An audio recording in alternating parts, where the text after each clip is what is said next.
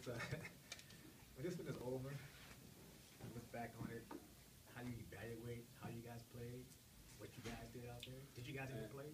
It didn't look like it did it. Luckily, it counts as one loss, and we don't go into the next game down 20 or 30. But I think this one was from the jump ball. And that starts with me. Definitely BG and DJ too. Can't let us come out like that. 9-0 is unacceptable, and it's not like we missed shots. I think the first 3 or 4 possessions we didn't even get a shot. So they hit us in the mouth early, and they just dominated us all the way through. Did they catch you off guard at all, do you think, with their intensity? No, I don't think they caught us off guard. We knew how they were going to play.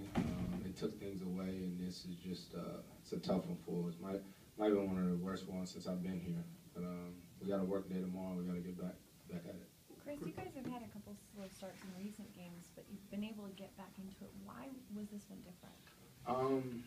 Man, they just kept pushing it at us, and on a night like this where our offense isn't going, we have to be able to rely on our defense. And tonight we couldn't. So. Talk about a little bit those first. I think you guys opened turnover, miss, turnover. Yeah, that's tough. And they scored on all. Exactly. So if you look at the game sheet, it's gonna say that, and they were scoring every time, scoring fouls, threes, and stuff like that. 9-0, come out of a timeout, then we might have got bailed out on a foul or something like that. So it's just even started third quarter. We wanted to try to make a run, not cut the 20-point lead away immediately, but chip away at it, and they just increased it. Seems like a lot of other teams in the league have been surprised by the Suns this year. Were you guys surprised by them tonight, or? No, he just said that. We weren't surprised by it. I think they just played a great game. We didn't.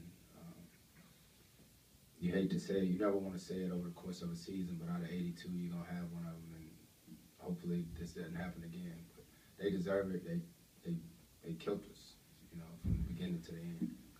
Chris, what do you take from this game? If anything, you can extract positive to build upon in the future? Not too much, but I think it's one of those things when we look at the film, we're going to be disappointed in our execution and just how we started the game off.